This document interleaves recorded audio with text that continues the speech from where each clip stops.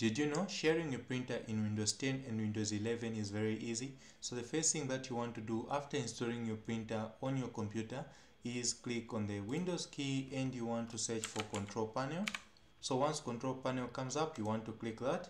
So you should be able to see this. So here you want to go where it says Hardware and Sound. Then here you want to click where it says View Devices and Printers. So you want to click that option.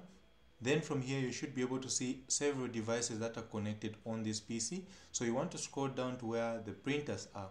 So for example, this is just some of the printers that are connected on this computer or that are installed on this computer. So you want to right click on the one that you want to share and go to where it says Printer Properties. So here under Printer Properties, you will see there's a sharing tab. So you want to click sharing. Then here we can tick the option that says share this printer. Then we can choose to say this is a name that should be broadcasted in case someone wants to connect. So for example, I can leave it as default if I want to, or I can change it to say shared printer. Then I can click apply, then click OK. This will now broadcast my printer and it should be shared.